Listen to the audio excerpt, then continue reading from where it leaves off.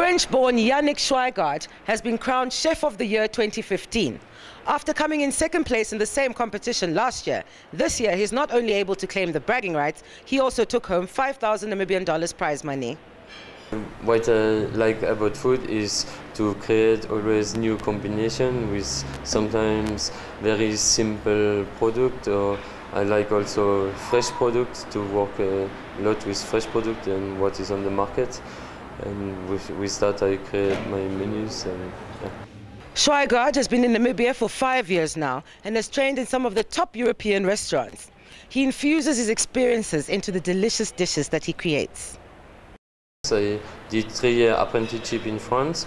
After that I was more or less 10 years all over Europe, especially Germany and Switzerland. And with the years you create your own style, I think, and working in different hotels and restaurants, you pick the best from everywhere and you create your own style. I think that is what makes me what I'm now.